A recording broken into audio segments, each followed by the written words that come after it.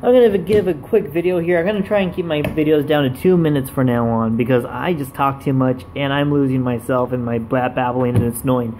So anyway, I'm going to go straight to the point. The Constitution is very important. Now, a lot of people are going to colleges and universities, and you're being taught that you're smarter and better than everyone else because you have a bachelor's degree in liberal arts or basket weaving, and that means that you know everything about politics and the stuff going on over here because you learned how to do something with this little yellow cup over here. Therefore, you know everything, and it's very difficult. I'm not going to deal with that anymore.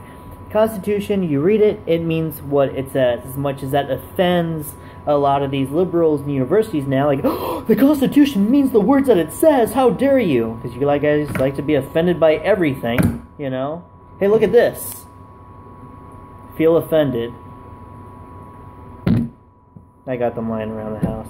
So, what is the president? What's the president supposed to be? Well, the thing is a lot of people out there, when Obama will do something illegal that this says he's not allowed to do, people say, well, he's the president, so ha ha ha, whether you like or not, what the president says goes.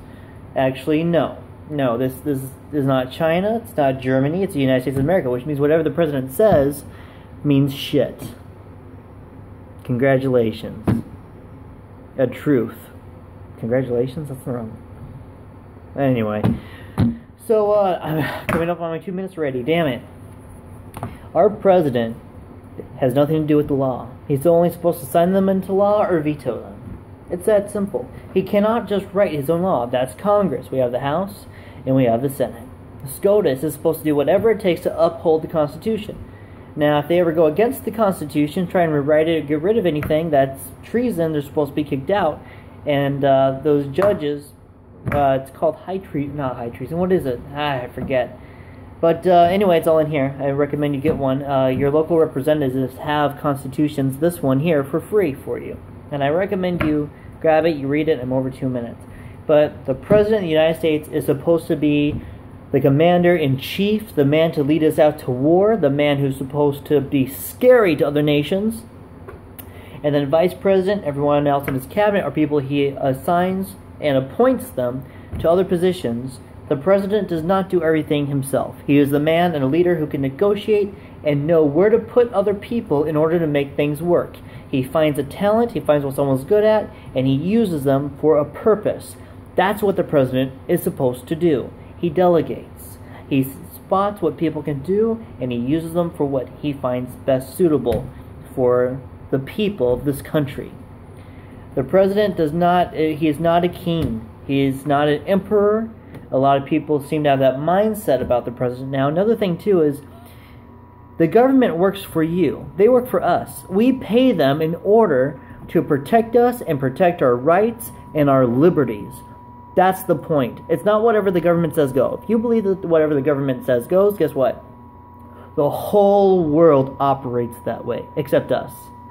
So instead of trying to change us and force us to believe your personal opinions and what you want to be true, you can go ahead and leave. Americans, we're not going anywhere. We've held on to this nation for almost 8 years now under Obama's rule, trying to destroy this country, and he hasn't taken us down. Good for us. We're pretty strong, we can handle a lot.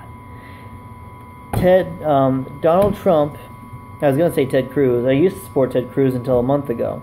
Donald Trump is what we need because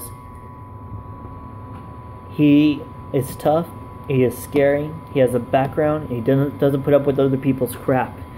He had a problem with Megyn Kelly, and he looked at that and he knew, it's like, this is a waste of my time. I'm not going to waste my time if nothing good's going to come out of it. I'm skipping the debate. It's funny how people try to spin that and say, well, if he doesn't waste his time doing these other things, then what's he going to do with problems where his time's important? If he's got to negotiate with Korea, just not show up? The fact that he didn't show up to waste his time with a little nobody on a little debate and chose to use it for our vets, I think actually proves otherwise. Don't you? Anyway, Trump is what we need, whether we like it or not. He's perfect for the economy. He's the only one who knows how these things work. He's the only one who's been right about just about everything that he's said. And he's got an amazing record. And that's what you base people on. their record and their actions, not the words and their promises. Actually, you know what? Let's go ahead and do that. Let's base everyone on the words and promises. And who's the only one who has backed up their word with everything? Trump. Ted comes in close second.